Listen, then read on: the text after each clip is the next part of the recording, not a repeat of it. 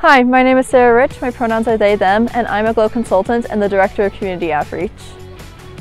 I'm excited to be working on the Highline Canal project because it's a great way to bring outdoor spaces to our community and involve schools and community members in a way that is rarely seen for public works projects. Hi, my name is Sophia Hein.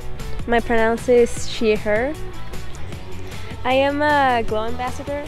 I joined GLO because I want to show that I am capable of helping my community in any way I can.